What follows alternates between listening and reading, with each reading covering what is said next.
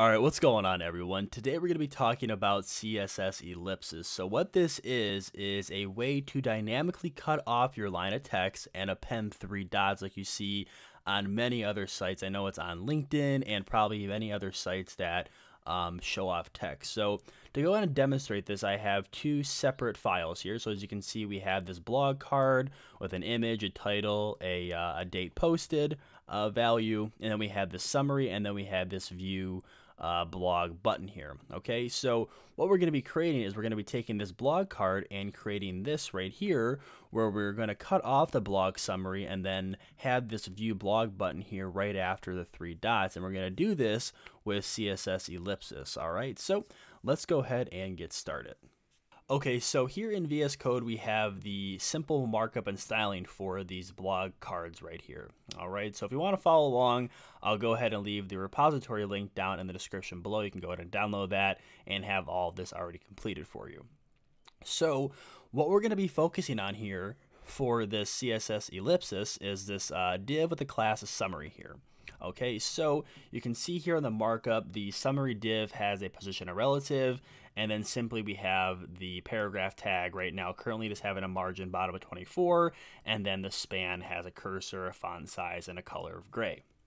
So to achieve this look right here, what we first need to do is we need to head over to our paragraph tag here, and we want to define a height on this. Now this has nothing to do with the actual ellipsis, but we don't want to have more than one line for this summary, because as you can see right now it is only one line, but if we had it longer then this wouldn't work properly. So what I want to do is define a simple height on here, and we're going to give this 20 pixels.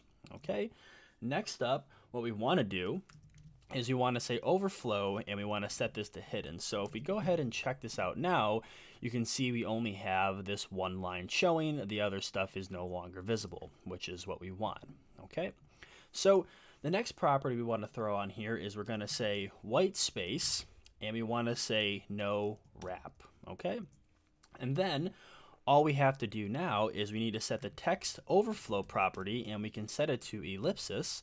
And then you can see if we save this, nothing happens. Now, the reason this is happening is because we haven't set a defined width to our paragraph here. Now, if we do this, then it'll go ahead and cut off the remainder of the text outside of that defined width. So if we go back to our style sheet here and we go right below margin bottom and we say width, and let's just do 200 pixels, which is what I did for our demo. And you can see now that when we set a defined width, it goes ahead and cuts it off, and then we have these three dots right here, which is what we're looking for. So this is really simple and easy to achieve. Now, the last thing we need to do, which isn't really a part of the CSS Ellipsis, is we want to move this view blog button right to the right-hand side of these three dots here. So what we can do is simply come in our span tag here, and we're going to do a position. And that's my alarm. We'll turn that off. We'll say position absolute here.